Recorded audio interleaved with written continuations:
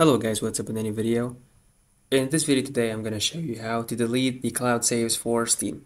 So first open Steam application, just click on run as you can see here, and then up to the left corner choose Steam and go for settings, then choose cloud option. As you can see, this is the first one, which is enable Steam Cloud for applications or supported. Just untoggle this option, click on it. You should click on OK. I'm sorry, I forget this.